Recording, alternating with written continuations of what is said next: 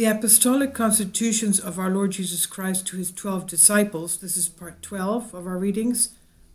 We continue with Book 7, the beginning of Book 7. And on the PDF, this is on page 135 of 211 pages, concerning the deportment and the Holy Eucharist and the initiation into Christ. We know that in the 40 days after Christ's resurrection and before his assumption, he was dictating to his disciples and apostles how the church was to be run. Of course, this was before the coming of the Holy Spirit on Pentecost. And if you see the parts before this, he talks about various very important things having to do with priests, bishops, widows, the virgins. They had monastic houses, the houses for the widows, the houses for the virgins, the houses for those who were poor, and what to do with heretics as well. When the proper date of Easter was, Easter is always to be celebrated after the Hebrew Pesach, the first Sunday after the Hebrew Pesach. We know that many times, unfortunately, the Catholic and the Protestant Church hold Easter before the Jewish Pesach. And our Lord Christ said that even if the Hebrews have the date of Pesach wrong, you still have to follow their lead and have the first Sunday after Pesach being Easter, being Pascha, as we said, the Holy Pascha, Passover, the resurrection of our Lord Jesus Christ. Now, chapter 1 of Book 7, that there are two ways, the one natural of life and the other introduced afterwards of death, and that the former is from God and the latter of error, from the snares of the adversary. The lawgiver Moses said to the Israelites, "Behold, I have set before your face the way of life and the way of death," and added, "Choose life, that thou mayest live." Elijah the prophet also said to the people, "How long will ye halt with your legs, both your legs? If the Lord be God, follow him." The Lord Jesus also said justly, "No one can serve two masters, for either he will hate the one and love the other, or else he will hold to the one and despise the other." We also, following our Master Christ, who is the Savior of all men, especially of those that believe, are obliged to say that there are two ways, the one of life, the other of death, which have no comparison one with the other, for they are very different, or rather entirely separate. And the way of life is natural, but that of death is afterwards introduced, it not being according to the mind of God, but from the snares of the adversary. Please support my Patreon channel, since YouTube has again demonetized my YouTube channel. My Patreon channel will have 5 different videos from my YouTube channel every day. Thank you so much for your support and that you find all my content so interesting. You'll find the Patreon account details in the description box below. Chapter 2 of Book 7. Moral exhortations of the Lord's constitutions, agreeing with the ancient prohibition of the divine law, the prohibition of anger, corruption, adultery, and every forbidden action. The first way, therefore, is that of life, and is this which the law also appointeth, to love the Lord with all thy mind, and with all thy soul, who is the one and only God, besides whom there is no other, and thy neighbor as thyself. And whatsoever thou art unwilling to have done to thee, that do not thou to another. Bless them that curse you, pray for them that despitefully use you. Love your enemies, for what thanks is it if ye love those that love you? For even the Gentiles do the same. But love ye those that hate you, and ye shall have no enemy. For it saith, Thou shalt not hate any man, no, not an Egyptian, nor an Edomite, for they are all the workmanship of God. Avoid not the persons, but the sentiments of the wicked. Abstain from fleshly and worldly lusts. If anyone smite thee on thy right cheek, turn to him the other also. Not that relation is evil, but that patience is more honorable.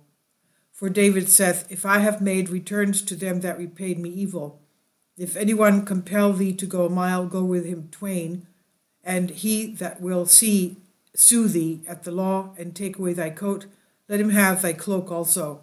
and from him that taketh thy goods require them not again. Give to him that asketh thee, and from him that would borrow of thee turn not away, and shut thy hand. For the righteous man is compassionate and lendeth. For thy Father would not have you give to all, who himself maketh his sun to rise on the evil and the good, and sendeth his rain on the just and the unjust. It is therefore reasonable to give to all out of thine own labours. For the Scripture saith, Honour the Lord out of thy righteous labours, but so that the saints be preferred. Thou shalt not kill, that this thou shalt not destroy a man like thyself, for thou dissolvest what was well made, not as if all killing were wicked, but only that of the innocent. But the killing which is just is reserved to the magistrates alone. Thou shalt not commit adultery, for thou dividest one flesh into two. They two shall be one flesh, for the husband and wife are one in nature, in constant, in union, in disposition, and the conduct of life, but they are separated in sex and in number. Thou shalt not corrupt boys, for this wickedness is contrary to nature, and arose from Sodom, which was consumed with fire sent from God. Let such a one be accursed, and all the people shall say, So be it. Thou shalt not commit fornication, for the Scripture saith, There shall not be a fornicator among the sons of Israel. Thou shalt not steal, for Achan, when he had stolen in Israel at Jericho, was stoned to death, and Gehazi, who stole and told a lie, inherited the leprosy of Naaman. And Judas, who stole the money of the poor, betrayed the Lord of glory to the Jews, and repented and hanged himself, and burst asunder in the midst, and all his bowels gushed out. And Ananias and Sapphira his wife, who stole their own goods, and tempted the Spirit of the Lord, were immediately at the sentence of Peter, our fellow apostle, struck dead. Chapter 3. Prohibition of conjuring, murder of infants, perjury, and false witness. Thou shalt not use magic, thou shalt not use witchcraft, for the Scripture saith, Ye shall not suffer those who practice sorcery. Thou shalt not slay thy child by causing abortion, nor kill that which is begotten, for everything that is shaped and hath received a soul from God, if it be slain, shall be avenged, as being unjustly destroyed. Thou shalt not covet the things that belong to thy neighbor, as his wife, or his servant, or his ox, or his field. Thou shalt not forswear thyself, for it is said, Swear not at all. But if that cannot be, thou shalt swear piously and truly. Every one that sweareth by him shall be condemned. Thou shalt not bear false witness, for he that falsely accuseth the needy provoketh to anger him that made him. Chapter 4. Prohibition of evil speaking and wrath, of deceitful conduct, idle words, falsehood, covetousness, and hypocrisy. Thou shalt not speak evil, for the Scripture saith, Love not to speak evil, lest thou be taken away. Nor shalt thou be mindful of injuries, for the ways of those that remember injuries are unto death. Thou shalt not be double-minded or double-tongued, for a man's own lips are a strong snare to him, and a talkative person shall not be prospered upon the earth. Thy word shall not be in vain, for ye shall give account of every idle word. Thou shalt not lie, for the Scripture saith, Thou wilt destroy all those that speak lies. Thou shalt not be covetous, nor rapacious, for it saith, Woe to him that is covetous towards his neighbor, with an evil covetousness. Thou shalt not be a hypocrite, lest thy portion be with them. Chapter 5. Prohibition of malignity, acceptation of persons, prolonged anger, and detraction. Thou shalt not be ill-natured nor proud, for God resisteth the proud. Thou shalt not accept persons in judgment, for the judgment is the Lord's. Thou shalt not hate any man. Thou shalt surely reprove thy brother, but not become guilty on his account. And reprove a wise man, and he will love thee. Eschew all evil and all that is like it. For saith the Scripture, Abstain from injustice, and trembling shall not come nigh thee. Be not soon angry, nor spiteful, nor passionate, nor furious, nor daring, lest thou undergo the fate of Cain, and of Saul, and of Joab. For the first of these slew his brother Abel, because Abel was found to be preferred before him with God, and because Abel's sacrifice was preferred, The second persecuted holy David, who had slain Goliath the Philistine, being envious upon the praises of the women who danced. The third slew 2 generals of armies, Abner of Israel and Amasa of Judah.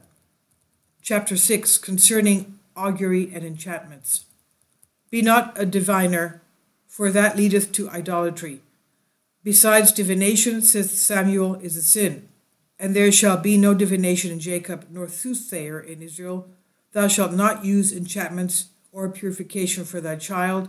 Thou shalt not be a soothsayer, nor a diviner by great or by little birds, nor shall thou learn wicked arts, for all these things the law hath forbidden. Long not for what is evil, for thou wilt be led into much sin. Speak not obscenely, nor use wanton glances, nor be a drunkard, for from such causes arise whoredoms and adulteries. Be not a lover of money, lest thou serve mammon instead of God. Be not vainglorious, nor elated, nor haughty, for hence spring manifestations of arrogance. Remember him who said, Lord, my heart is not haughty, nor my eyes lofty. I have not excused myself in great matters, nor in things too high for me. Surely I was humble. Chapter 7. Prohibition of murmuring, arrogance, pride, and audacity. Be not a murmurer, remembering the punishment which they underwent who murmured against Moses. Be not self-willed, be not malicious, be not hard-hearted, be not passionate, be not pusillanimous, for all these things lead to blasphemy. But be meek as were Moses and David, since the meek shall inherit the earth. Chapter 8. Of long-suffering, simplicity, meekness, and patience. Be slow to wrath, for such a one is very prudent, since he that is hasty of spirit is a very fool. Be merciful, for blessed are the merciful, for they shall obtain mercy. Be sincere, quiet, good, trembling at the word of God. Thou shalt not exalt thyself, as did the Pharisee, for every one that exalteth himself shall be abased, and that which is highly esteemed among men is abomination with God. Thou shalt not entertain temerity in thy soul, for a rash man shall fall into mischief. Thou shalt not go along with the foolish, but with the wise and righteous. For he that walketh with wise men shall be wise, but he that walketh with the foolish shall be known. Receive the afflictions that befall thee with an even mind, and reverses without overmuch sorrow, knowing that a reward shall be given to thee from God, as was given to Job and to Lazarus. Chapter 9. That it is our duty to esteem our Christian teachers above our parents, the former being the means of our well-being, the other only of our being. Thou shalt honor him that speaketh to thee the word of God, and be mindful of him day and night, and thou shalt reverence him, not as the cause of thy being, but as the cause of thy well-being. For where the doctrine concerning God is, there God is present. Thou shalt every day seek the face of the saints, that thou mayest acquiesce in their words. Chapter 10. That we ought not to separate ourselves from the saints, but to make peace between those that quarrel, to judge righteously, and not to accept persons. Thou shalt not make schisms among the saints, but be mindful of the followers of Korah. Thou shalt make peace between those that are at variance, as Moses did, when he persuaded them to be friends. Thou shalt judge righteously, for the judgment is the Lord's. Thou shalt not accept persons when thou reprovest for sins, but do as Elijah and Micaiah did to Ahab, and Ebed-melech the Ethiopian to Zedekiah, and Nathan to David, and John to Herod. Chapter 11. Concerning him that is double-minded or of little faith. Be not of a doubtful mind in thy prayer, whether it shall be granted or not. For the Lord said to me, Peter, upon the sea, Thou of little faith, wherefore didst thou doubt? Be not thou ready to stretch out thy hand to receive, but to shut it when thou shouldst give. Chapter 12. Of doing good. If thou hast by the work of thy hands, give, that thou mayest labor for the redemption of thy sins. For by alms and acts of faith sins are purged away. Thou shalt not grudge to give to the poor, nor when thou hast given shalt thou murmur, for thou shalt know who will repay thee thy reward, For the Scripture saith, He that hath pity on the poor lendeth to the Lord, and according to his gift so it shall be repaid him again. Thou shalt not turn away from him that is needy, for it is saith, He that stoppeth his ears, that he may not hear the cry of the needy, himself also shall call, and there shall be none to hear him. Thou shalt communicate in all things to thy brother, and shalt not say that they are thine own. For all common participation of the necessaries of life is prepared by God for all men.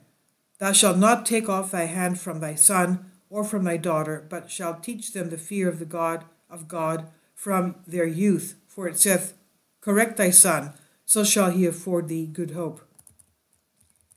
Chapter 13. How masters ought to behave themselves to their servants, and how servants ought to be subject. Thy manservant or thy maidservant, who trust in the same God, thou shalt not command with bitterness of spirit, lest they groan against thee, and wrath be upon thee from God. And ye servants, be subject to your masters, as to the representatives of God, with attention and fear as to the Lord, and not to men. Chapter 14. Concerning hypocrisy and obedience to the laws, and confessions of sins. Thou shalt hate all hypocrisy, and thou shalt do whatever is pleasing to the Lord. By no means forsake the commands of the Lord, but observe the things which thou hast received from him, neither adding to them nor taking away from them. For thou shalt not add unto his words, lest he convict thee, and thou become a liar. Thou shalt confess thy sins to the Lord thy God, and thou shalt not add to them any more, that it may be well with thee from the Lord thy God, who willeth not the death of a sinner, but his repentance. Chapter 15. Concerning the regard due to parents. Thou shalt be observant to thy father and mother, and the causes of thy being born, that thou mayest live long on the earth which the Lord thy God giveth thee.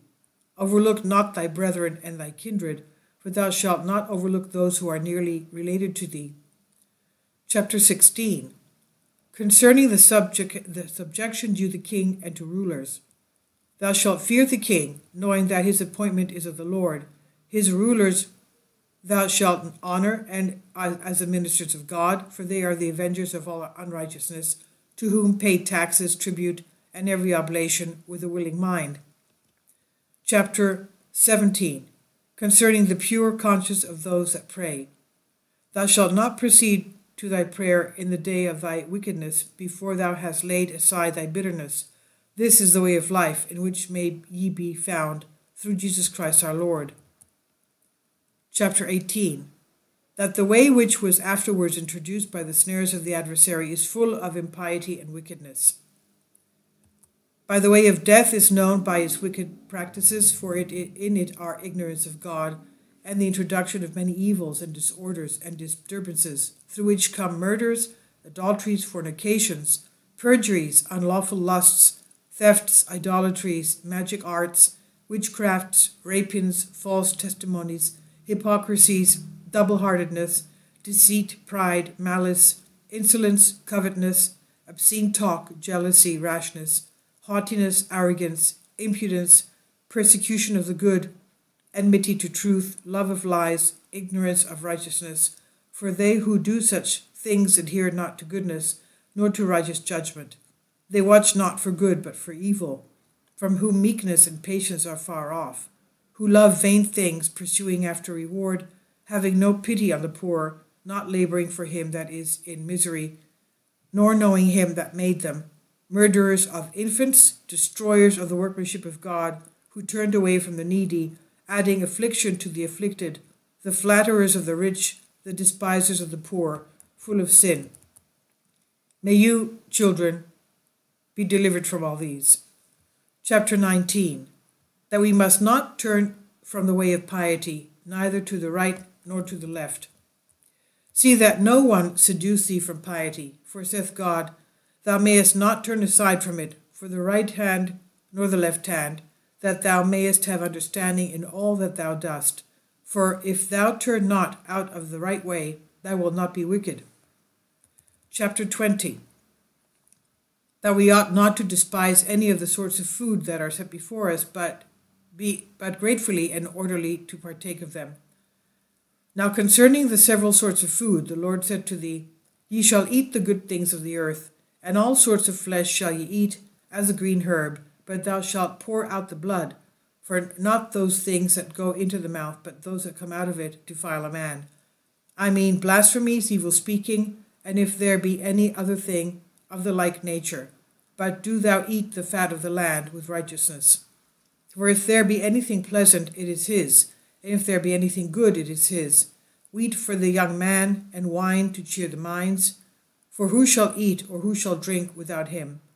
And the wise Ezra admonished thee, saying, Go your way, and eat the fat, and drink the sweet, and be not sorrowful. Chapter 22. That we ought to avoid the eating of things offered to idols. But abstain from eating things offered to idols, that ye may not become partakers with demons. For the Gentiles offer those things in honor of demons, that is, to the dishonor of the one God. Chapter 22. A constitution of our Lord, how we ought to baptize, and into whose death. Now concerning baptism, bishop or presbyter, we have already given direction, and we now say that thou shalt shalt so baptize as the Lord commanded us, saying, Go ye and teach all nations, baptize them in the name of the Father, and of the Son, and of the Holy Ghost, teaching them to observe all things whatsoever I have commanded you, for the Father who sent, of Christ who came, of the Comforter who testified. But thou shalt first anoint the person with the holy oil, and afterwards thou shalt baptize him with water, and in the conclusion thou shalt seal him with ointment, with the anointing with holy oil, may be the participation of the Holy Spirit, and with water the symbol of the death of Christ, and the ointment the seal of the covenants. But if there be neither oil nor ointment, water is sufficient, both for the anointing and for the seal, and for the confession of him that is dying, namely dying together with Christ. Moreover, before baptism, let him that is to be baptized fast. For even the Lord, when he was first baptized by John, and abode in the wilderness, afterwards fasted 40 days and 40 nights, but he was baptized and then fasted, not having himself any need of cleansing, nor of fasting, nor of purification, who was by nature pure and holy, but that he might both testify the truth to John, and afford to us an example. Wherefore our Lord was not baptized into his own passion, or death, or resurrection, for none of those things had then happened, but for another purpose, on which account he, by his own authority, fasted after his baptism, as being the Lord of John. But he who is to be initiated into his death ought first to fast, and then to be baptized, for it is not reasonable that he who has been buried with Christ and is risen again with him should appear dejected at his very resurrection. For man is not Lord of our Saviour's constitution, since one is the master and the other is the servant.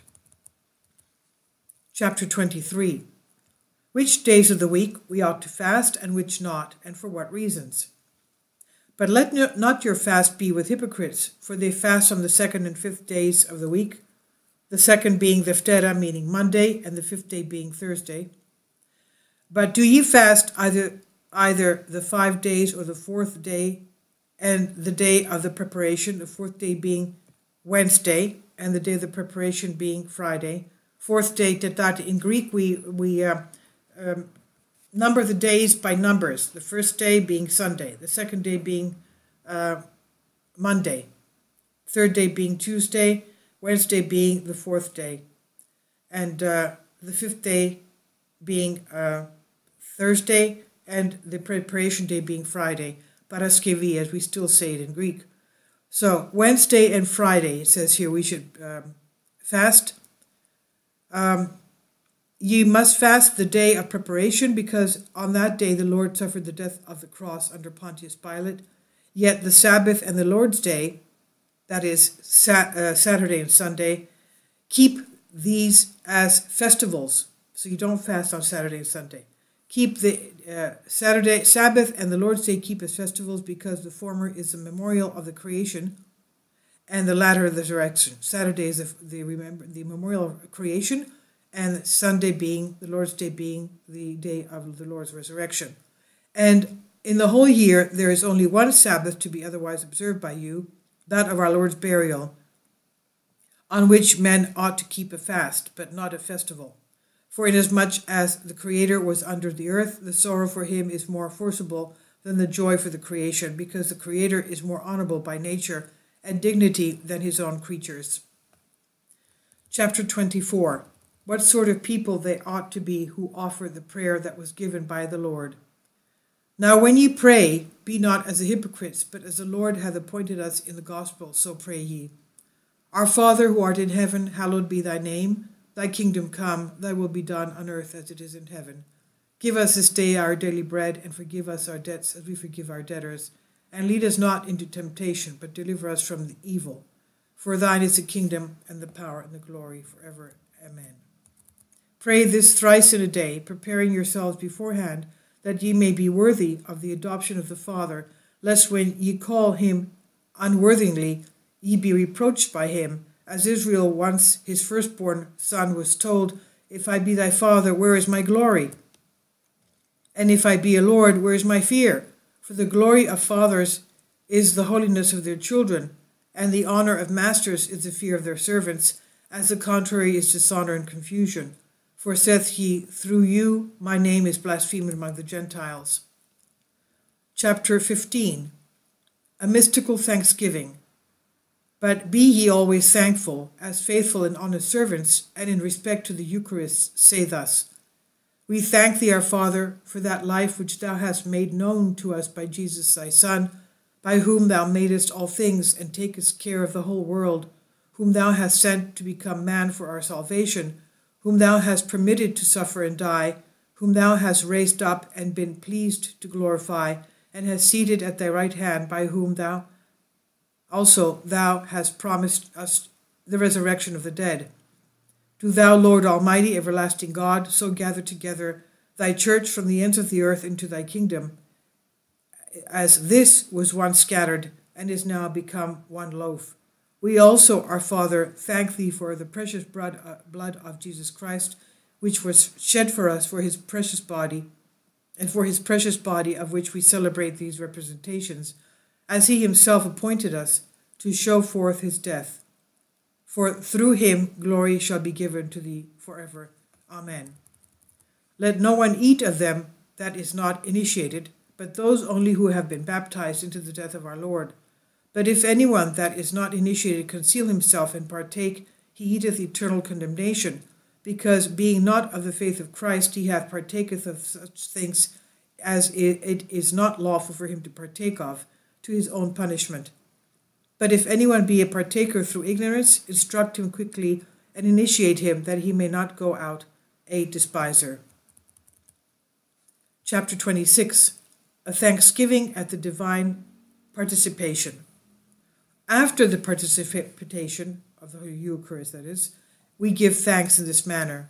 We thank thee, God and Father of Jesus our Saviour, for thy holy name which thou hast caused to dwell among us, and for the knowledge, faith, love, and immortality which thou hast given us through thy Son, Jesus. Thou, Almighty God, the God of the universe, hast by him created the world and the things that are therein, and hast planted a law in our souls, and beforehand hast prepared things for the convenience of men. God of our holy and blameless fathers, Abraham and Isaac and Jacob, thy faithful servants, thou God who art powerful, faithful, and true, and without deceit in thy promises, who didst send upon earth Jesus thy Christ to converse with men as a man, when he was God, the Word, and man, to take away error by the roots, do thou thyself even now, through him, be mindful of this thy holy church, which thou hast purchased with the precious blood of thy Christ, to deliver it from all evil and perfect it in thy love and thy truth, and gather us all together into thy kingdom which thou hast prepared. Maranatha, our Lord is come. Hosanna to the Son of David. Blessed be he that cometh in the name of the Lord. God the Lord, who is manifest to us in the flesh. If anyone be holy, let him draw near. But if anyone be not such, let him become such by repentance. Permit also your presbyters to give thanks. Chapter 27. A thanksgiving in respect of the mystical ointment. Concerning the ointment, give thanks in this manner. We give thee thanks, God, the Creator of the whole world, both for the fragrancy of the ointment and for the immortality which thou hast made known to us by thy Son Jesus, since thine are the glory and the power forever. Amen. Whosoever cometh to thee and giveth thanks in this manner receiveth him as a disciple of Christ. But if he preach another doctrine, different from that which Christ by us hath delivered to you, ye must not permit him to give thanks, for such a one insulteth God, rather than glorify him. Chapter 28. We ought not to be indifferent about fellowship.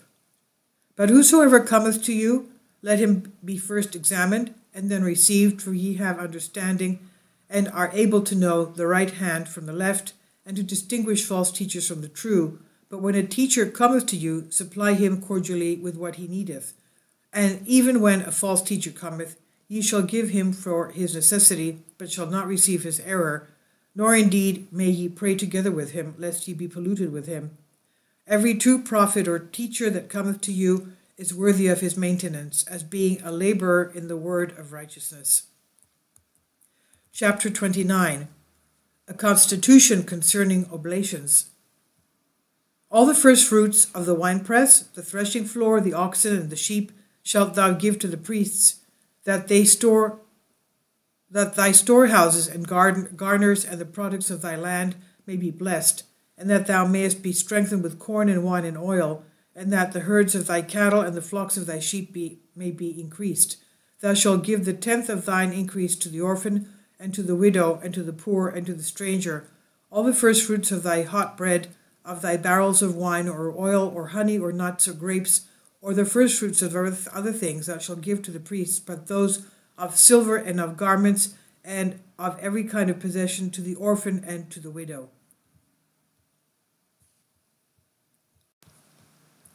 Chapter 30. How we ought to assemble together and celebrate the festival day of our Saviour's resurrection, that is Easter, Pascha.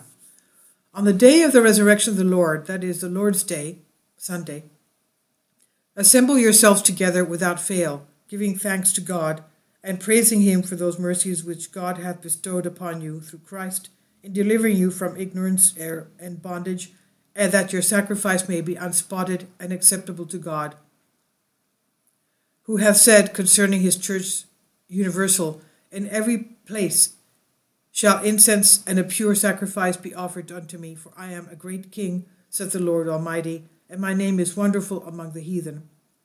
Chapter 31. Priesthood holders, what qualifications they ought to have who are to be ordained.